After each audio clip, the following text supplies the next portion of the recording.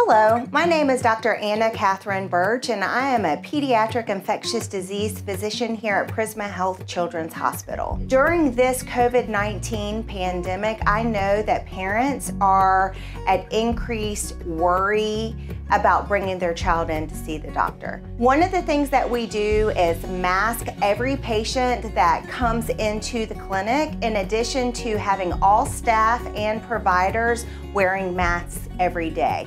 We are also doing temperature checks for all providers and staff members every day to make sure that they don't have any signs or symptoms or fever that would be consistent with COVID-19.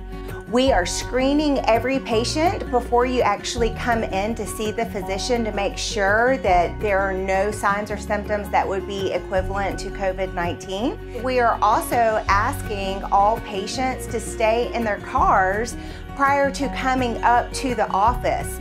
So that way you don't have to wait in the waiting room. You can actually just go straight into the room once you get here. The general clinic is seeing well children in the mornings for their shots and well child checks, and then sick visits in the afternoon to keep the population separate from each other. We strive to make every visit that you bring your child to at the Children's Hospital a safe environment. We look forward to seeing you soon.